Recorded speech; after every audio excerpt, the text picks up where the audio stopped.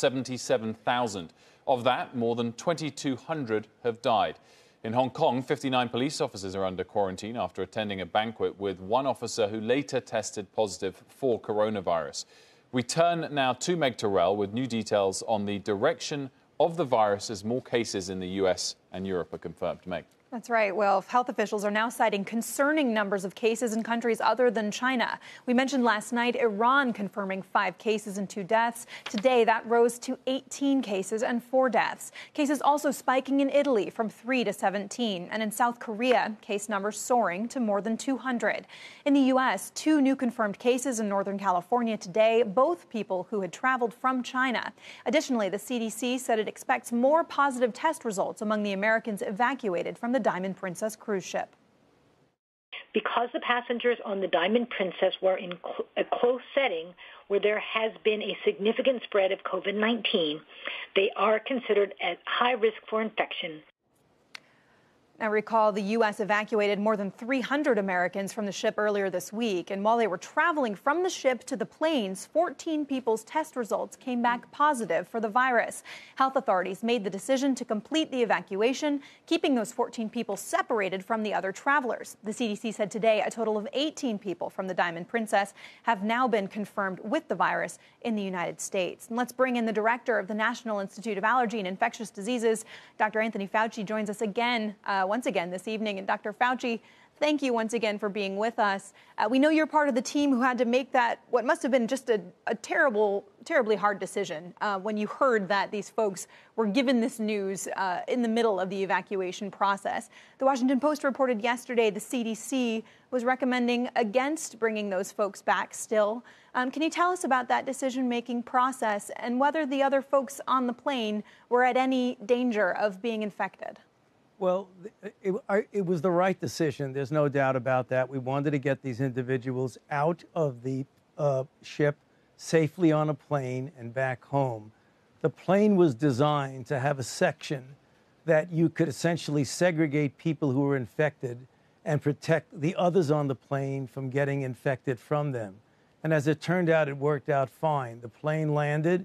The individuals who were infected and ill were taken immediately to the University of Nebraska Hospital, which has specialized capability of handling people and taking care of them in a containment facility. The rest were put under quarantine. So at the end of the day, it worked out very, very well. Although you're right, it was a difficult decision, but it was the correct decision. Well, the Post reported that Ann Schuchat from the CDC was concerned about infection control. So you can be absolutely sure that none of the folks on the plane were infected at this point. Well, you know, you can never be absolutely sure because those individuals very well could have gotten infected when they were on the boat. So I think it would be pure guessing as to what happened. At the end of the day, everything worked out fine. Dr. Fauci, what about once those infected people are back here in the U.S.? How confident are you in the level of quarantine they're under, including for the healthcare workers that are helping them recover? Well, they certainly are under the proper quarantine that's supervised by the Centers for Disease Control and Prevention. So I don't have any doubt that the quality of the quarantine is going to be adequate to prevent any difficulties arising. They will be not let out into society until, in fact, it is clear that they are not infected. So what will happen is that they will go through the 14 days of the incubation period. They will be tested. If they're negative, they will go out, and they will be no danger to anyone. Dr. Fauci, some people in the last couple of days in particular have started to elevate their concerns as to whether this disease is already present in the U.S. and spreading across people who are otherwise apparently healthy. Is that something that's impossible to know either way for sure? And how worried are you about that possibility?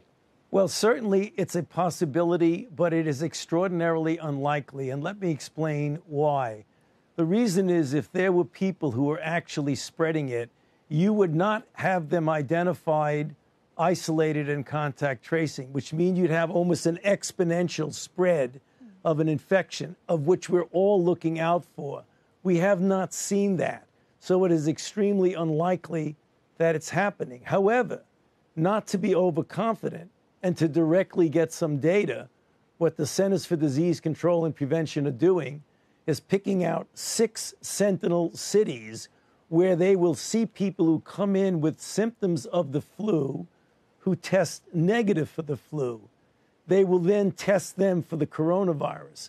So it would be a good indication if we are in fact inadvertently missing cases of the coronavirus infection. So the pattern of what we're seeing argues against infections that we're missing, and what we're going to do preemptively will make it even more proof that that's not the case. So we're not relying on overconfidence. We're going to actually look for the data. Dr. Fauci, you mentioned 6 cities. We had heard 5 were going to be using their flu surveillance system. What's the additional city? Honolulu. Oh, wow. Okay. And we know that only 3 states now have the capacity to use the CDC-developed lab test because of some of the hiccups in rolling that out. So will most of these cities be having to send the tests back to CDC? Right. For the time being, they will have to send it to the CDC, who will as quickly and expeditiously as possible get the results back to them. But the CDC is hoping that pretty soon they'll be able to redisperse those kits so that many centers can do it. But for the time being now, the CDC is doing it. Dr. Fauci, you always speak very authoritatively and inspire quite a lot of confidence in the many interviews you've done with us on CNBC the last couple of weeks. Do you have the same level of confidence for other countries which are repatriating people, whether from this cruise ship or from other sites, whether that's the UK, Italy, South Korea, for example? Well, you make a very good point. I certainly have a confidence in our ability here in the United States to do the identification, isolation, contact tracing, and quarantine where appropriate. But I can't speak with that confidence for every country where there are travel-related cases from China. And that really is going to be the weak link in the chain of these events, because if we have other countries where you have one or more or several travel-related cases, but they do not stop the sustained transmission from person to person to person, then you have the making of a mini outbreak in any given country. If you have multiple countries that either don't have the capability or fail, even with the capability, to prevent these multiple generations of infections, which, as I mentioned, we're not seeing in the United States. But if you have multiple countries that are doing that, then you have the makings of a pandemic. And that's something that would be very serious. Mm-hmm.